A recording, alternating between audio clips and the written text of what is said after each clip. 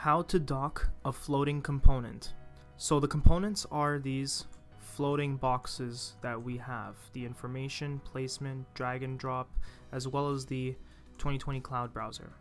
When clicking and holding on one of the boxes, we see these little white boxes appear on our screen. When hovering over one of the white boxes, we get a blue shape. That blue shape is a preview to what your box would look like if you let go.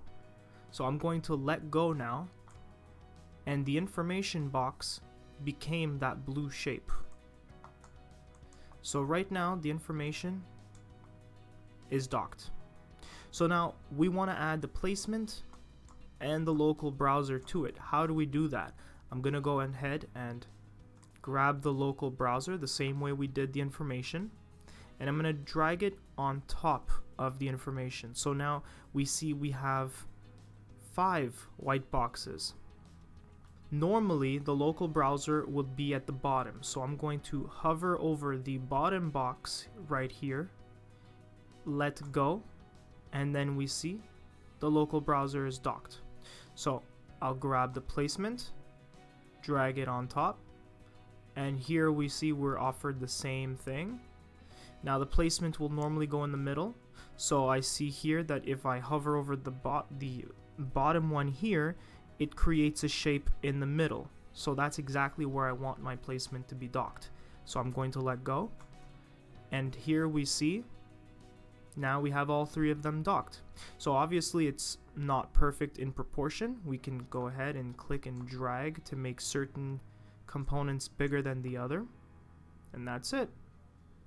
So now let's do the cloud browser. I'll go ahead and do the exact same thing. Normally it's over here on the right, so I'll hover over this white square, let go, and now it's docked.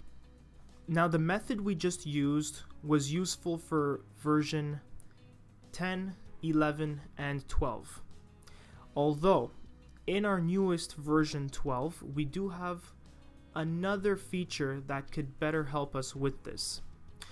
If we come up here to the View tab, we actually have a new button here called Screen Preset. If we give that a click, we have a couple of different options.